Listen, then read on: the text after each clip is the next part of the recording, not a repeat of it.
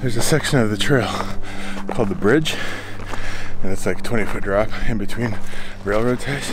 And I was up here one day with a flight attendant friend of mine, and she slipped and kind of fell through. It was not good. My name's Paul. I fly airplanes for a living, but my passion is encouraging you to explore this beautiful world by giving you a glimpse into my layover life.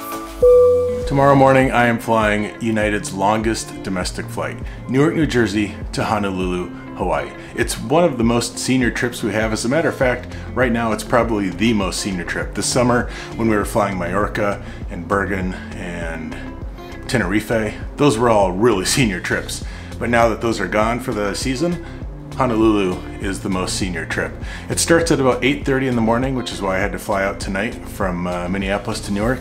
So I'm spending the night in the hotel, and then tomorrow morning we're off to the airport. Tomorrow we're flying the 767-400, which is just a little bit different than the 767-300, which is what I often fly. It weighs about 40,000 pounds more than the 767-300 for like max gross takeoff weight. The main difference, however, is the cockpit displays. The displays on the 767-400 are kind of like glass, basically, more like a 777. The displays on the 767-300 are more analog. They're so different, as a matter of fact, if you haven't flown the 767-400 two legs in the last 90 days, you have to take a computer-based training course. It takes about 30 minutes. Ironically, I just did that on my last trip, so I got that done, so I'm fully current and qualified to fly the 767-400, and tomorrow morning, we're off to the airport to fly United's longest domestic flight.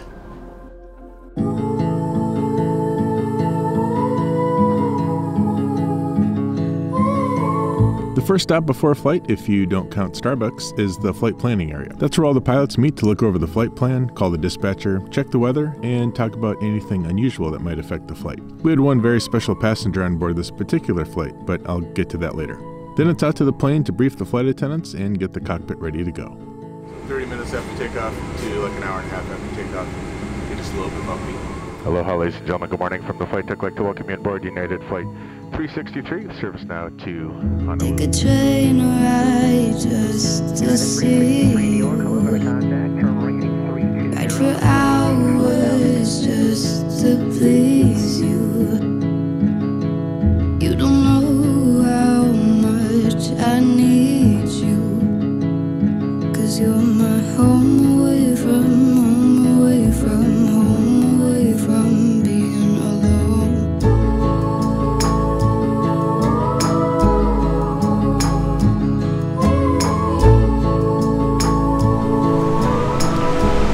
We have just arrived in paradise. 10 hours and 21 minutes today. It actually went by really, really fast. I mean, the first officer is downstairs here in a few minutes, and then another friend of mine, first officer from Guam, who's here on a layover. We're gonna try to go on a sunset cruise tonight, but the boats are all full, so it's gonna be kind of a gamble. I don't really know what the night's gonna bring, but it's gonna be an adventure, I can tell you that. After we found my friend Coco, we walked down the beach and put our name on the standby list for a couple different sunset cruises, then found some umbrella drinks to pass the time.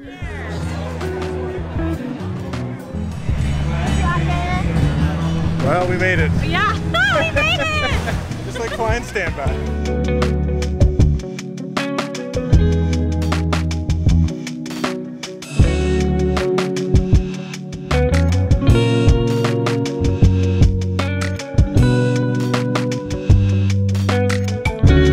While the sunset cruise was fun, I needed a little more adventure. So the next morning, my first officer Brian and I woke up before the sun to go find it.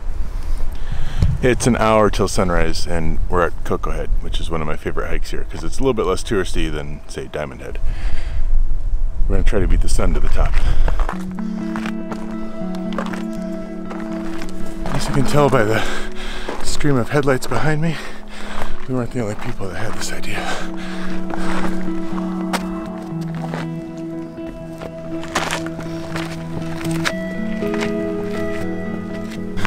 There's a section of the trail called the bridge, and it's like a 20-foot drop in between railroad ties.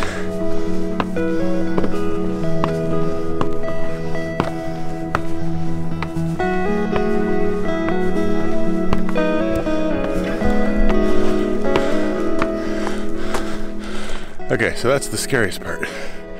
And I was up here one day with a flight attendant friend of mine, the tiles were slippery and she slipped and kind of fell through. She didn't fall through to the bottom, but she hit her butt on the tile pretty hard in her shin. It was not good.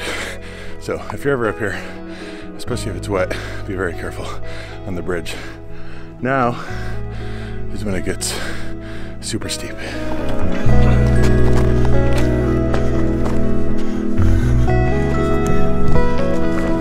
Good morning. Well, good morning. How are you? Good, how are you? Great. I love people like that. Up here bright and early, making everybody's day better, right?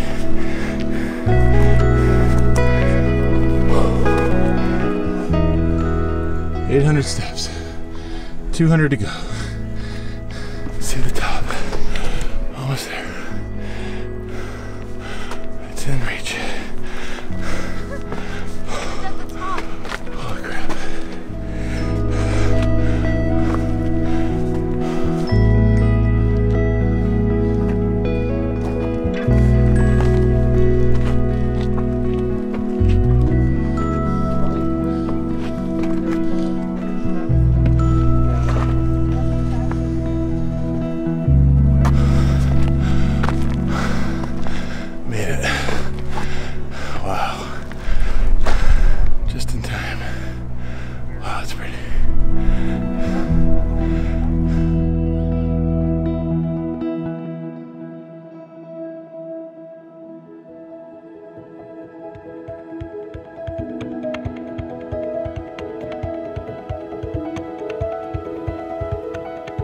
There's a reason I love doing this kind of stuff, and on the flight yesterday I kind of was reminded of what that was. We had a girl on board named Addie, and she was doing her Make-A-Wish trip. She was 17.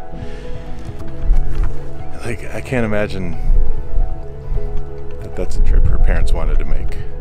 It's awesome that she gets to come here, but doing a trip with the Make-A-Wish Foundation is probably not something you want to do with your kids. So I'm just very appreciative of this kind of stuff. This is a bucket list thing for a lot of people. And I don't know, glad I get to do this. And I'm glad I don't just sit in the hotel room and watch Netflix. So anyway, I hope you join me on my next journey. Hit the subscribe button if you want to do that. Aloha.